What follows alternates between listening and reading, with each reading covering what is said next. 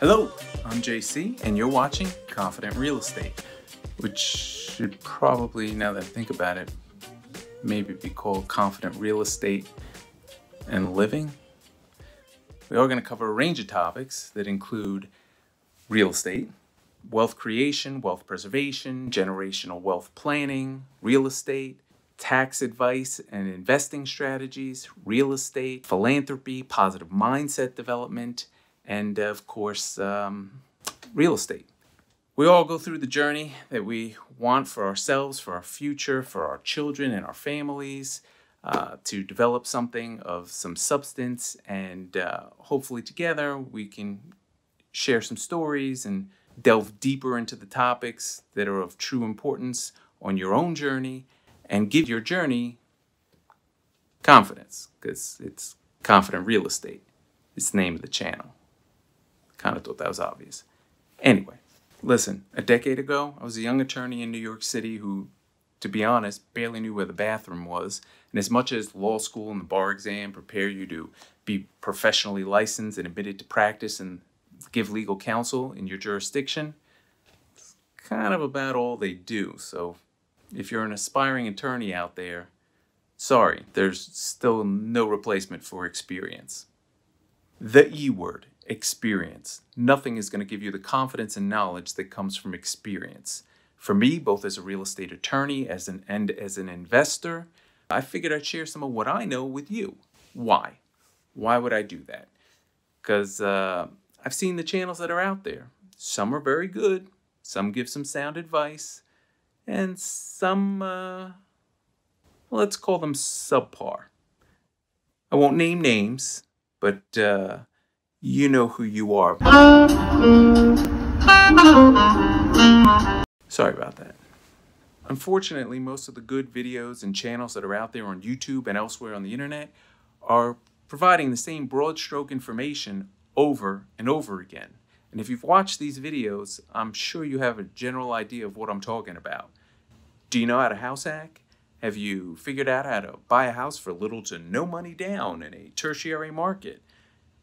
These are all great, but they're not going to help you get to that next level, to really get past those initial deals. You can't keep doing the same strategy over and over again and expect to really build phenomenal portfolio wealth. Again, all great sites for the most part, but maybe we need to delve a little deeper. There are major topics that they're not touching on, such as all the stumbling blocks that can affect you once you've bought the property that you can negotiate around before you even close.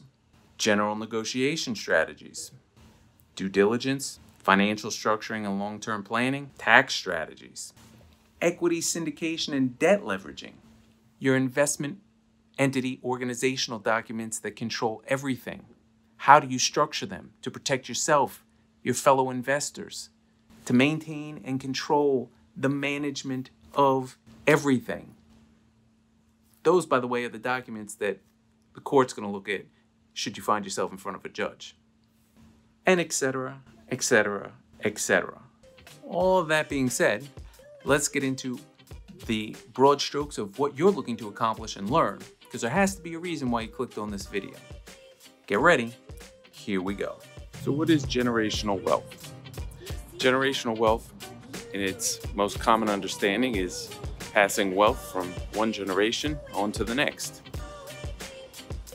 The purest forms of that are paying for your kids' college tuition, helping them pay for their first house, paying for a wedding perhaps, all things that will set your children up with a financial base that's very strong, leading them to a stronger financial foundation in the future and allowing them the ability to get to that next level themselves. Sorry, quick second. Can we talk about just how expensive kids are? Two things they don't tell you when they're born. One, they don't come with instruction manuals, and two, there's no future receipt for all the expenses you're going to incur. It's a good thing that they are absolutely adorable and small and melt your heart. Carry on. But what if you want to leave them a portfolio of assets, cash flowing assets at that? How do you obtain those for yourself? How do you set up yourself for retirement, most importantly, and ultimately, perhaps your children and even maybe your grandchildren? That's what we're going to delve into a little deeper on this channel so that we have an understanding of what cash flowing assets are, what investments are. These are all things that you can learn on a million other channels on YouTube. But here we're going to delve a little deeper than just the surface subtopics that are so commonly recorded and repeated video after video. So what type of assets create wealth? Cash flowing assets and compounding interest assets. What are those exactly? Stocks that issue dividends, interest-paying bonds, certificates of deposit, also known as CDs. Remember these things? I don't really remember them either. Savings accounts or money market accounts. REITs, real estate investment trusts. Index funds in general. What else? Cash flowing real estate investments. And cash flowing real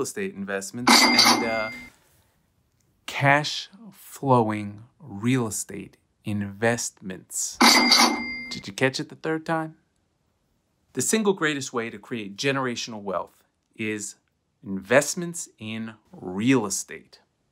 Ideally, you're going to diversify your portfolio with a combination of investments like index funds, money market accounts, 529 plans, because kids are expensive, 401ks, so one day maybe you could retire. But at the end of the day, how much of that do you really have any control over? Most of those are going to be held in probably manager-managed accounts that come with fees that may seem small, but over the long term, they're greatly affecting your compounding interest returns. So, what do you do? Real estate investing, does that actually have any level of control? Yeah, it does. Because at the end of the day, it's your property. You have the deed.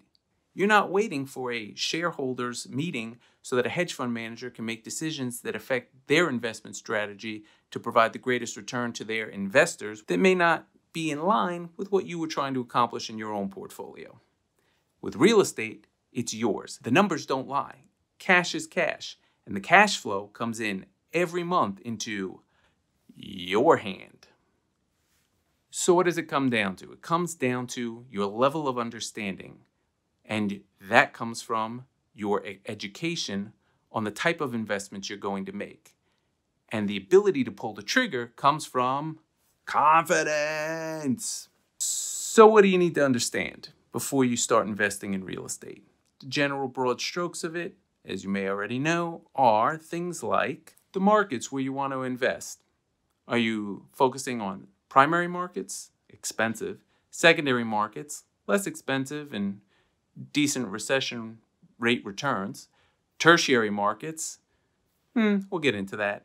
Transit-oriented development? Student housing? These are all types of things that you can look into based on the geographic area of where you want to invest. Now that we discussed markets, let's talk asset classes. There's multifamily, single-family residence, mixed use, hospitality, retail, industrial. It all depends on your investment strategy, where you're looking to invest, the type of markets that you're in, etc. Variables. What else? Maintenance and management expenses, debt service, figuring out how you're going to structure your mortgage financing, perhaps your equity contributions from co-investors, leveraging your asset value. And of course, the broad stroke things like planning for vacancies and capital improvements. Things break. All of these topics and the different investment strategies and negotiation and tax positioning and wealth management strategies that go along with it are all things we're going to discuss and dissect in future videos. For now, the key is to get a grasp of the bigger picture and to compartmentalize each facet of your own investment strategy. And then we're going to attack each of those compartments individually. Obviously, with a heavy focus on real estate investing. Everything we just discussed in this video may sound intimidating, but at the end of the day, it's just fancy jargon and technical industry terminology. What are jargon and terminology? Synonyms for words. Words never killed anybody. You just got to understand what they mean. Think of it this way. When you were 3 years old, tying your shoe and crossing the street by yourself seemed like monumental tasks that would take years of experience to master. But you did it. And then you got to high school and became a teenager, and all you could think about was the idea of freedom on the open road. And then you got behind the wheel for the first time, and you probably your pants like the rest of us. Just saying. You mastered it anyway. Now you do those things as second nature. Tying your shoe, crossing a street, driving a car. Who thinks about those things in great detail anymore? They're so simple. Why? Experience. It's the same with investing. The biggest benefit is that with preparation and experience comes knowledge, and knowledge allows us the ability to spot opportunities and seize them, opportunities that we may not even realize exist just yet. We all start this investment journey as a scared toddler, standing on the street corner, waiting for somebody to hold our hand and guide us through the traffic. But trust me, it's much easier to spot the opportunities when you have the benefit of a bird's eye view. And that is what confident real estate and living is all about. Please like this video if you want to hear more, and don't forget to hit the subscribe button down below if you want to learn more about confident real estate investing and living. Until next time, don't forget, discipline never leads anyone to failure. Same way excuses never lead anybody to success. Until next time.